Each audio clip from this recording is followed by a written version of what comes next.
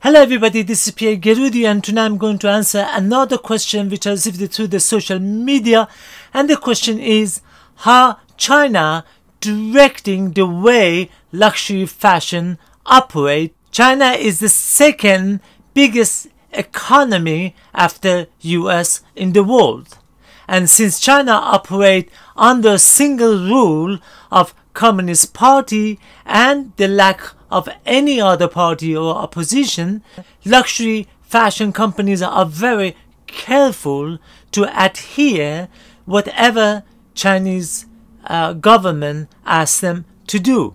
Not just in China, anywhere in the world. As we already know, China has the largest luxury buyers in the world of about 33%, which is about 1/3 of all luxury sales are being bought by Chinese consumers. And that's about $120 billion per year. And in economic parlance or jargon, it's a major shift in the global luxury market. So in fashion luxury market, companies like LVMH, Kering and Richemont paying extra attention to follow exact guidance of Chinese Communist rules and regulation, regardless if it's right or wrong.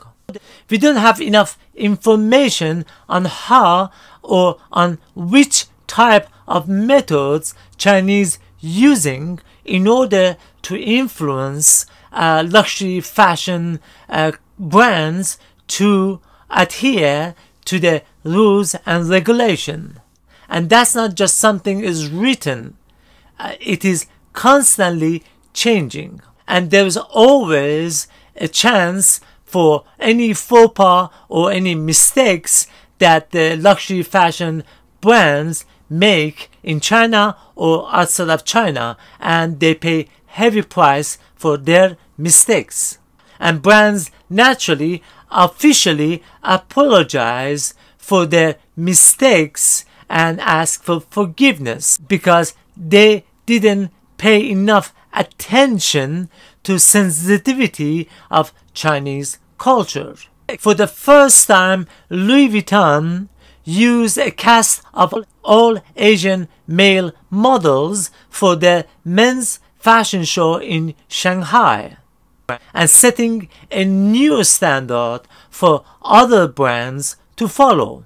So the Western beauty of male models with chiseled jaws, Bambi eyes, rippling abs and bulging bicep is about to change direction. In the past, male models in the men's show were mix-up Western white models with few mixed races, or not too Asian in terms of appearance was norm in China.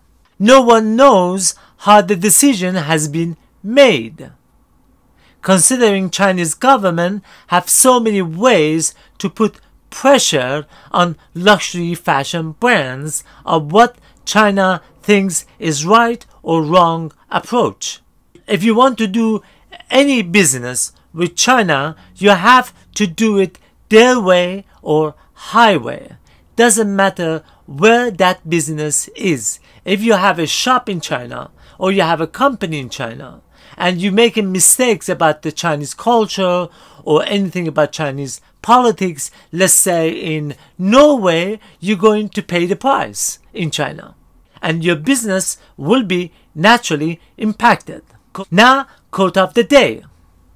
Any artist who aligns themselves with a politician is making a category error, because what politicians do is not on a human scale. It is on a geopolitical scale. I hope you liked the video, and I hope I could answer the question as briefly as I could, and I hope I could add some value. So if you like it, please smash the like button, subscribe it, share it, and leave your comments. On the comments, your suggestions, your remarks, your questions, or your critics. I will try to answer all of them. So, good night. See you tomorrow night with another question and another answer. Bye!